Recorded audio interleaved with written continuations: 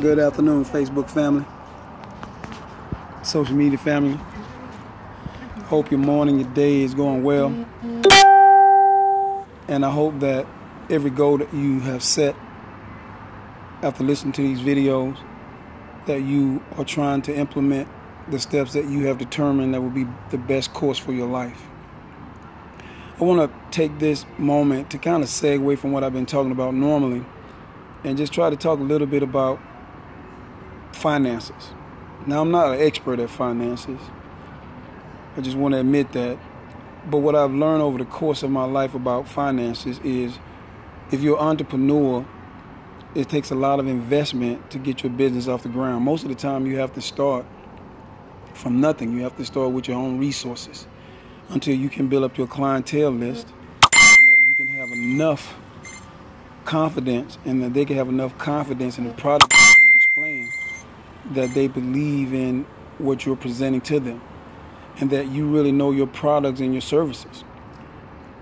Other times you might be an entrepreneur and you may have to work. You may have to save money and take that money from your job and invest that into your business or invest it into what you think your future business may be. But let's just say if you're not doing any of that, and let's just say you have a plain, ordinary, run-of-the-mill job or career. In the beginning, when you took that job that you now consider to be a mediocre position, you was highly enthusiastic about it.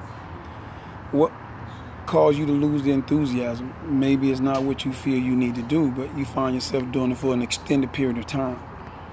And when you look at your finances, you discover that you have more debt than you have anything. Well, the one simple rule I can tell you is that I read a book about Think and Grow Rich, and even before I read Think and Grow Rich, I learned that whenever you get paid, you have to give yourself some of what you make. Dr. Hill, when I read the book, he said you need to at least do 10%. And Antonio T. Smith Jr. teaches the same thing. You have to give yourself a percentage of what you make. And it's not necessarily for you to feel good or bad about it. It's just the fact that you took a job that you really loved, but now you don't have anything to show for it because everything is in expenses. So my goal to you today is just try to reach out or reach in your neural network and reprogram it and say, starting today, I'm going to save at least 10%. And Dr. Hill went a step further. He said, even if it's not 10%, just put something away to make sure that you're paying yourself for all the services that you're rendering to the organization that you make. And that's perfectly fine. And then what I can kind of challenge you with is when you do that, what you begin to see is that you owe yourself that. Now, you're going to have debt for as long as you live unless you're totally debt-free. And if you're debt-free, then you're going to be in an ideal situation to save and invest in your business. But if not, you owe yourself this because you're getting up 8 hours a day and you are going to work for a company that you love or organization that you love, and you really feel good about what you're doing for them. But when you get paid and all your money is going on in expenses, then when you really want to do something for yourself, you're unable to. You just want to get to the point to where you're able to take a trip if you want to.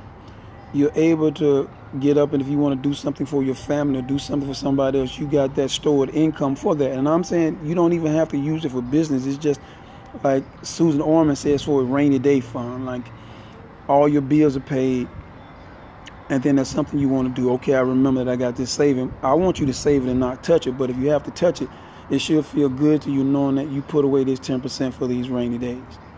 And if you decide to know that you're saving enough, then you put more in. And Tony Robbins takes it a step further. He says that whenever you work and you get a pay increase, he said that you already doing fine with the money that you make currently. But when they pay you $100 more a week, then there's no need for you to take that money and raise your expenses by $100. You just take that, forget about it, and have it automatically go to the savings of your choice. Then that way, the same amount of money that you had the year before, that's what you'll be raising yourself off of again. And if you were paying all your bills successfully with that, then that extra $100 a week is going to the side, plus what you've already allocated for the 10% anyway. So the thing about the finances that we find ourselves with when we're doing extremely well, a lot of time our expenses equal our income, and then we have no savings. And then if you decide to invest in a business, if all of your money is in expenses and not in savings, and then you don't have any investments, then as you get older, you kind of see yourself not having as much as you once wanted.